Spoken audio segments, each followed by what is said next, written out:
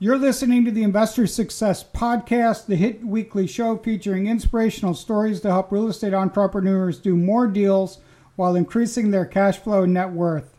My name is Jim Ingersoll, and I get to be your host for this podcast today. I'm also the founder of the Investor Success Mastermind. You can learn more about that at www.investorsuccessmastermind.com.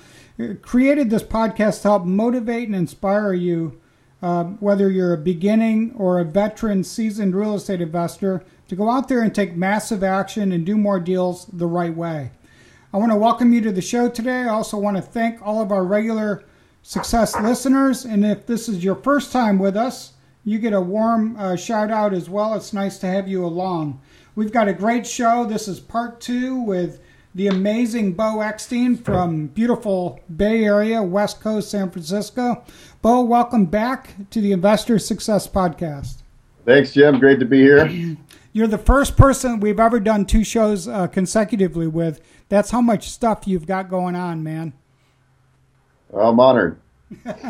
Well, last time we talked a lot about flipping houses, and you were going to tell us a little bit more about this guy before we dig into cash flow, about this guy in Southern California that's flipping a $50 million property. Can you continue that story or finish it up for us? Right. So just, as far as just getting out there, I was attended a real estate syndication symposium, and I happened to meet this guy next to me, and I just started talking to him a little bit, and I heard him talk, and I'm like, oh, this guy's really smart, right? So when you're at these events, you can tell the guys and girls you want to talk to, because those are the ones that you're going to learn from. So I just started talking to him. We hung out a bit, and I found out more about the projects he's doing, and anyways, he's a builder by trade, then got into development, and then now real estate syndication, and he's doing really big projects. He's done a ton of apartment deals, and he's done a ton of high-end luxury homes. I mean, he does like high-end. Yeah, I mean, he's doing $5, $6, $7 million. He's doing a beachfront house that's going to be a $50 million house. But he's an extreme. I mean, most people don't play in that world. I don't think I would ever have the stomach to play in that world, nor do I want to. What I want to do is just cash flow. Okay, I don't need that. My life's pretty simple. I like to eat out. I like to do a little traveling. I don't spend that much money on materialistic things. So if I can just build up my cash flow to a certain amount, then I don't really care about becoming this monster, billionaire real estate mogul. So that's living a life of purpose and significance, I think. But yes. So I know you've got a goal for like a certain number of times your living expenses for passive income. How does that work? So one of the masterminds I go to, they taught me the 100%er rule.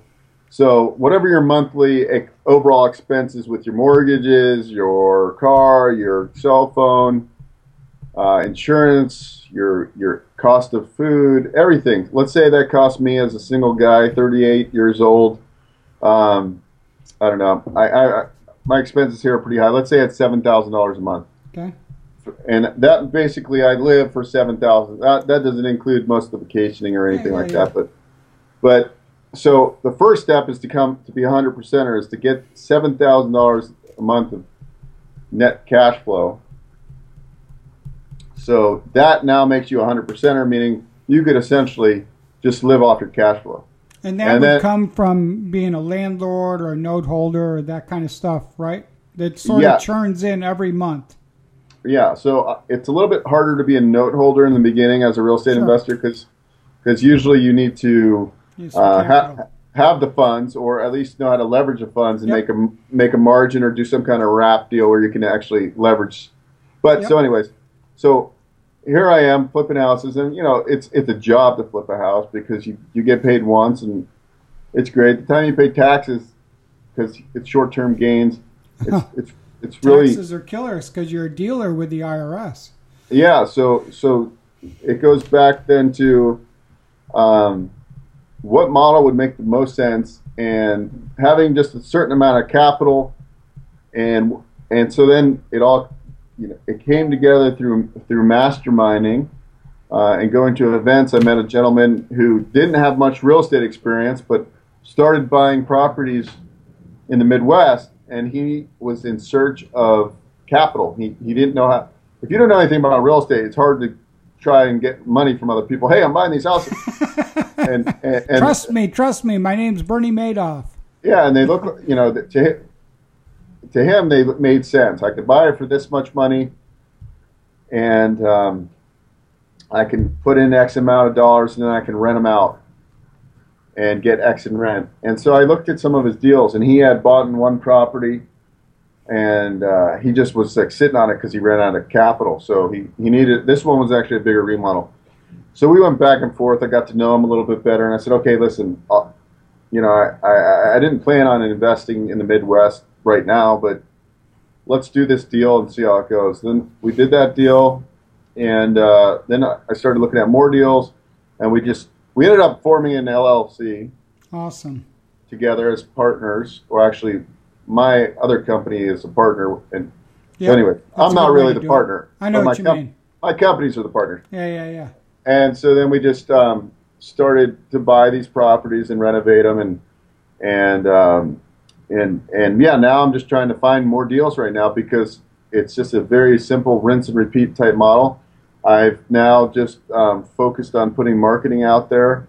So I have a website that's feeding me about 1 to 2, 3 good leads a month right now. And then I have I have a couple realtors sending me deals. And so then you're sitting in the Bay Area and you're collecting leads on houses in Indiana. Yeah. So how do you do that? A lot of people are probably scratching their head thinking, wow, how do you do that from thousands of miles away? So I set up a Trevor Investor Carrot website. Yep. And it's I can't think of the domain right now, but anyway, we went in, we keyworded it, and now it's ranking organically. So I'm not paying to it's not a paid ad.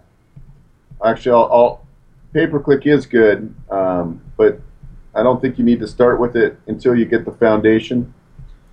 And then so I'm on like the first page for Sell My House. I'm still working on it, but I started getting leads. Then I got this call from this guy, and we went back and forth. The funny thing is, he happened to be in California. Huh. And his son grew up in Indiana, and he wanted to sell the property. And so we're going back. We're exchanging texts, going back and forth, because I had my handyman do a walkthrough. Good. And then finally, I'm like, okay, we got to get to the point where we're going to negotiate. So I texted him, what do you want for the property? And he said, I want, I bought it for this, I've owned it for this, it's been rented for 8 years. I want $34,000. Well, I use Daniel's rehab evaluator. Yeah, I bought the paid subscription of it. Okay, it's like way better because it's cloud based, and he keeps on adding all the cool stuff to it. So he does. It's amazing. I am super happy about that. I'm super happy about the Investor Carrot. And so going back to those two things, I learned about Investor Carrot through you guys, through you and Daniel, obviously Rehab Evaluator, because I went through your bank elimination blueprint program. And so it's just, that's how this all works. You have to get to know people, listen to the interviews and figure out who's doing what they're doing, and just get the little nuggets. Right. So anyways, I texted him back after going back and forth. I said, the most I can pay is $22,000. I'll pay cash. And he's like, fine, let's close in 2 weeks. I mean, just like that, you got like a 30% discount. So you bought it for $22. It's in South Bend. Yeah. Uh-huh. And I didn't even look at it really. I mean, I saw a few pictures, but you have the team in place. They walk through it. I get the idea of what I could resell for. Bought it in a neighborhood that I'm buying in because you got to know the neighborhood, especially in mixed economic areas, because one street could be really crime-ridden while there's not. So it's a really good neighborhood. I know I could fix it up and turn around and sell it for $75,000, maybe more, because in the Midwest, they'll do a lot more land contracts and things like that. Where in the West Coast, we don't do that kind of stuff. So you got to learn all that kind of stuff because it's different there than it is on the West Coast. Well, that goes to Gary Proctor sent in a question through our Facebook questionnaire for you today, Beau. And he was saying, basically, how did you build your boots on the ground team when you're thousands of miles away in the Bay Area to get you up and rolling in South Bend? Well, first you're going to have to go there. I mean, I was fortunate enough I partnered with the right person that used to live there, right? So how did I do that? I networked and I found an opportunity and I took advantage of an opportunity. Right. You leveraged your network. Yeah, leveraged my network. But now it's going back there, and every time we go back there, we grow our handyman network, we grow our agent network. We had to go through one property management company because they essentially wanted to do the rehabs for us, and it wouldn't make sense for us. So, anyways, they actually wasted our time. Then we found a good property manager. She's only got about 50 rentals right now, so she's just about to launch her business. So we knew she'd be more hands-on, and she has been. And she's been going and walking properties for us, taking pictures, finding different roofers and vendors for us. So it's really worked out. And so, are we learning? Yes. I mean, there's always a learning curve, but I feel very good about the deals. Good. That boots on the ground is so important. And I recently found a property manager company too, and so I'm kind of curious about this because I had to choose. Like a friend of mine's got a freaking huge property management business, but I didn't really want to be with this gigantic one. Instead, I went with somebody like you said that's got less than 50 units. So you and I came to, again, man, we think alike a lot, which is awesome. But so you came to sort of the same conclusion to find somebody a little bit smaller that can spend a little more time and help you as your boots on the ground from a couple thousand miles away. Well, yeah, because you got to think about it. Yep. Well, like if I was a hard money broker and I only had one investor, he or she is my wheel. I have to like kiss their butt. Yep. So put yourself in her shoes now. If I have 50 units with her, that's half her business, and I've helped her grow her cash flow because she's getting, we pay her. We've agreed to pay her 10%, which is pretty high. Usually you can get it down to about 7% if you got a lot of units. But for right now, we're building our portfolio, and she's doing a heck of a lot of work for us. So we give up a little. So the best thing about this deal, going back to this deal, is that, so I bought it for 22. Our budget to rehab's 10 grand, so that's 32. And then I went out and without even looking for an investor, a friend that I grew up with knows what I'm doing because I post on social media. Yep. Like, hey, here's a house I'm doing. And he said, listen, I'm not getting the return I need. And this guy is 38 years old, and he's a multimillionaire. Wow. So he's a perfect candidate to borrow some money from. And so he told me that his stock portfolio has only got given him about 4%, and this was 2 or 3 months ago, or 2 months ago.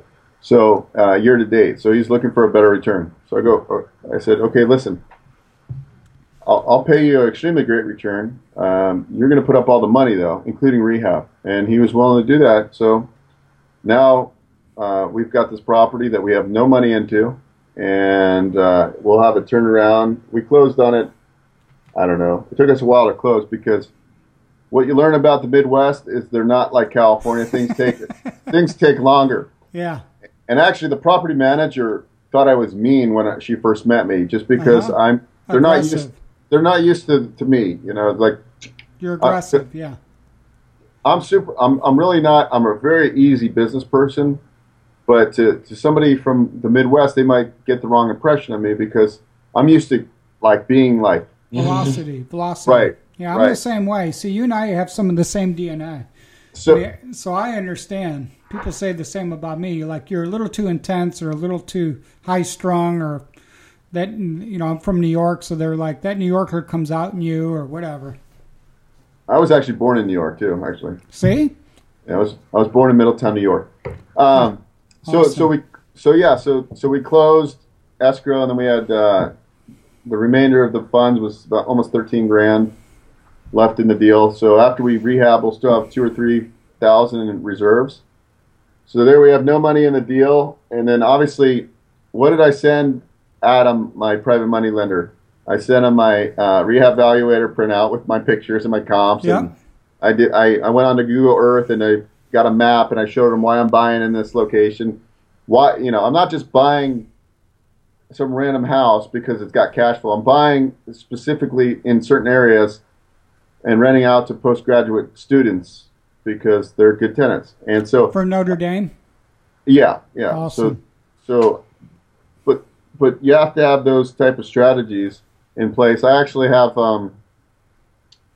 a couple markets right now in Indiana. Indiana to me there's a lot of ripe opportunities. There's a lot of markets that have deals on. I actually just got.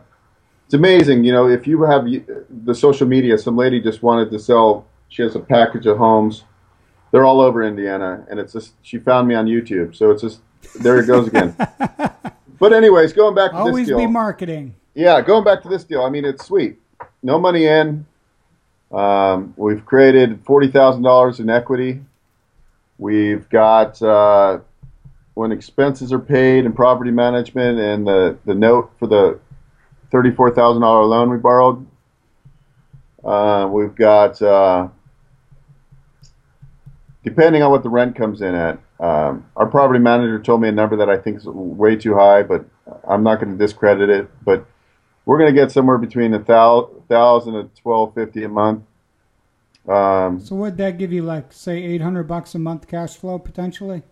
Yeah, I'd say it's about $700 a month. I mean, that's outstanding. So for a $34,000 house, which is cheaper than people in California pay for a car. Exactly.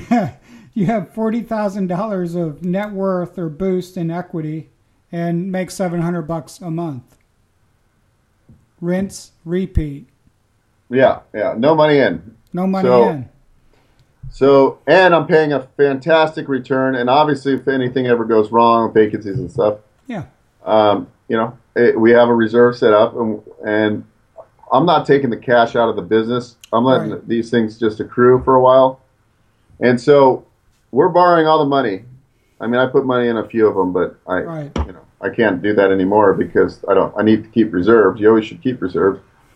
So what we do is then we find a portfolio lender. Yep. After you have a tenant in for 90 days, after you rehab and have a tenant in for 90 days, they'll use new appraised value. They'll go up to 75%. Their minimum loan amounts are typically $45,000, $50,000. So you might have to package 2 or 3 houses together. Rinse and repeat. Rinse and repeat. Harvest the money out. Pay your investors off because they're just dead investors, right? They're not a JV partner. Right. Now I'm also using your JV model, but I'm not. Yep. I haven't used it yet. Because some investors want to take advantage of the appreciation, the tax write-offs. So you got to listen to what your investors want. There's win-win ways on every single situation. It just, what do they want? For me, in the beginning, it's just easy. I don't want to have to answer to anybody other than the fact that, hey, I'm going to pay your mortgage on time and give you a great return. I agree. And that's it. In this market that's appreciating, I don't really want to be giving up half my equity or half the appreciation. So if you can debt finance like that, I think it's a great way to go. And finding short-term money is easier than long-term anyway. So as long as you got the back end with a portfolio lender there in Indiana or whoever. Are you using a nationwide portfolio lender or one in Indiana? Well, actually, I haven't refinanced any of them yet. Okay. Because I just started this 4 or 5 months ago. Yep. But the plan is to get 100 of these in the next 2 years, 100 doors. So I think the best cash flow deal we got so far, I bought a fourplex for, I think we paid $32 for it, for a fourplex. Wow. And we're putting in about 14 grand in it. So that puts us we're in at about 46, 48,000. Less than 50. Less than 50. And We bought it with one tenant in it, and we're just finally evicting that tenant. But all the other 3 units are now rented and rehabbed. So we got 600 on the bottom two, so it's 1,200 plus 550 up top, and then we'll get another 550, I believe. That's 2,300 a month gross rent. Yep. So or a we'll do those. $32,000 investment. Your friends in the Bay Area must just shake their head when they see your deals you're structuring, right? Yeah. So I got a lot of wealthy people that I know, so it's definitely a lot of people still have a stigma and they don't want to invest anywhere other than the Bay Area. So it's fine. There's going to be people like that. Right. You just pass on them. But there's definitely enough money. I mean, my friend, like I just funded my last deal, he's now excited to do more deals. So he told me he has a line with the bank that he could borrow at 3% off of, he's got a margin account. Mm-hmm. I think he has access to $1 million. How many properties can I use that $1 million? Well, you can get to your 100 doors pretty quick. Yeah, that's just one guy. Right. And then obviously, I know, I have the skill sets to do real estate syndication. I know the right attorneys to speak to. So one day, will I ever just do some kind of fun and just go out and acquire the properties like this? Maybe. And then at the end of the day, at some point, I'm not going to want to manage 100 houses. Maybe I'll 1031 exchange. Yep. Into just a couple big pieces, or I could do you could do a 1031 step down transaction. So there's ways out, but you just got to be patient because the whole key comes back to, I think, your boots on the ground team and getting that property manager and then getting your contractors. And then from there, if you got somebody who can rehab it, you got somebody who can rent and manage it, it's pretty close to mailbox money for you, which is nowadays ACH. But money just sort of flows in and then you leave it there for reserve. And someday you're in great shape. Exactly. And then, I want to get away from, I like selling houses. I'm getting listings like a ton lately, but right. I don't really, I'll probably keep that business, but I'm definitely going to get somebody in place that just handles all the showings and all that stuff. Because I just don't have time between that and then try to originate hard money loans and then try to find the deals in the Midwest is time consuming. Because what I'd like to do is I've only been to Indiana twice, and they're short trips. Is I need to go there. I'd like to go there for 12 to 13 days at a time, and just go and just because I could 10x what I'm doing right now if I do that, and I could do in a year's time I could become 200%er. Right. So that's where it all started, that 100%er, and that's a great goal for everybody. If you could 2x that is great. And you mentioned 10x, so I've got to ask you because we read a lot of the same things. Have you read any good books lately? I know we both read 10x Your Goals. We read The Miracle Morning. Anything sort of resonating with you lately? Let's see. I don't read. I listen. Yep. On Audible. Let's see what I got there. I'll give you just a sampling. Okay. I never listened to Gary Keller's The Millionaire Real Estate, so I just got that, which is an old book. You had listened to that for.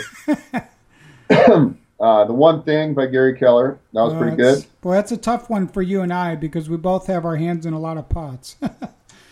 How to Win at the Sport of Business by Mark Cuban. It was a short story. Ooh.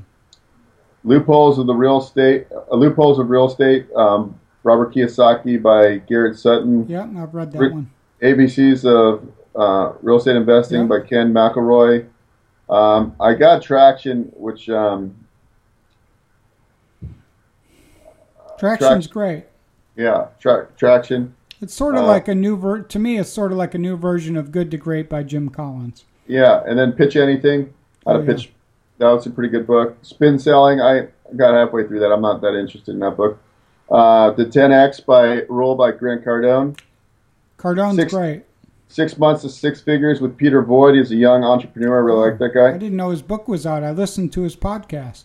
It's good, by the way. It's called Young Entrepreneur's Lifestyle. 4 Hour Work Week, Tim Ferriss, Oh, yeah. the E-Myth, Michael Gerber. Oh, yeah. And then the other, if you want to learn about marketing, one of my my biggest, I'm a big fan of this guy.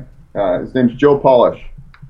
He has a company called Piranha Marketing, and he's got a podcast called I Love Marketing, and he's got a couple other podcasts. But this guy was in carpet sales, and wow.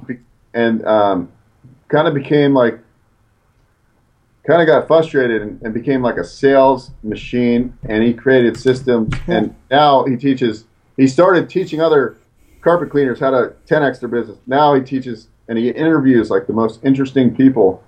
So, I know you want to learn real estate, people, but you also have to, you have to learn this too. And it really helps you grow your kind of the whole, I think real estate investing teaches you if you're a good real estate investor, you can do pretty much any business. It's kind of business skills. Real estate's all about. I would encourage everybody, think of yourself as an entrepreneur. And real estate is just your vehicle that you're using right now. So I agree with you on that. All right. Let me see if I've covered all these questions real quick, Beau, from some of our listeners. Let's see. Isabel Chavez says, how do you manage all this? How do you find your deals in the Midwest? I think we covered all that really well. Let's see. Julio Gonzalez said, what advice do you have for a brand new investor when buying the very first cash flowing property? Take that one as our final question. Thank you, Julio. Use Rehab Evaluator and try to buy properties that you're all in at 70% or less of the fixed up value. I try to buy it 60% or 65%. So if I buy it for 50, I need 15,000, it's worth 100. So I'm in at 65, it's worth 100. So you want to be in it there as far as equity position. And then for cash flow, I put it into Daniel's system, and I look for debt coverage ratio of 1.5. Banks look for 1.2, but on single family and small multifamily, you want to make sure this thing's cash flowing high. And those are the two. I don't really look at cap rate. Those are the two indicators, and obviously I really go through the incoming expenses, because on Daniel software you can break out everything and make sure in your line item when you're putting expenses, you're also putting expenses where you factor in a vacancy, even though it may be rented right now. Put at least a minimum vacancy factor. Put your property management fee. If you're paying any utilities, make sure you're dialed that in. Check the county records for property taxes, and also I always put in a reserve amount, like $75, and then that's when I look at my final number. I go, okay, this meets those two criterias, and also now you know you have a property that's got a good equity position, and it's also cash flow. So good even advice. Even in a down market, you can sell it on a land contract, especially in the Midwest. And so land contracts, I never really worked with them here because it's different, but land contracts are pretty amazing if you do them right, because I was looking at a house I was going to buy for $5,000 and it needed about 14,000 needed about 14,000 in work. But so here's the thing. So I'm in at 20,000. I sell it on a land contract for 40, and the note rate's 8%. I mean, your actual return on investment is just unbelievable. So that's my next strategy I'm working on. I'm just right now I'm doing the basics, but so yeah. So there's so many strategies, and it's all about just keep on going to get involved in masterminds, keep on going, keep on getting online, and whenever you have time to listen to a webinar, and that's how you keep growing, and then eventually you'll get where you want to go. And it's not easy. I mean, I struggle every day, but I get up at 5 in the morning and work out and work. Get it rolling. You got to be committed. You got to be motivated and ready to take massive action. Great advice, and I'm glad you mentioned Mastermind, Beau. We really enjoy having you in our Investor Success Mastermind as well, and appreciate your coming up to our boot camp and things like that. All right, I'm going to go ahead and close this out, Beau. I know your time's valuable as well, so thank you very much for joining us today on the Investor Success Podcast. Thanks to all of our success listeners for tuning in today. Hope you took a lot of notes. You may want to go back and listen to this and Beau's previous episode again. And again, my name is Jim Ingersoll. I'm your host for the podcast today. I'm also the founder of the Investor Success Mastermind. You can check that out at investorsuccessmastermind.com or pick up your free gift at bigmoneyinvestor.com. Beau, thanks for joining us, and have an awesome day doing all those cash flow and high equity deals. Thank you. Thank you. It's been fun, and I'm super motivated to go make some money now. See you later.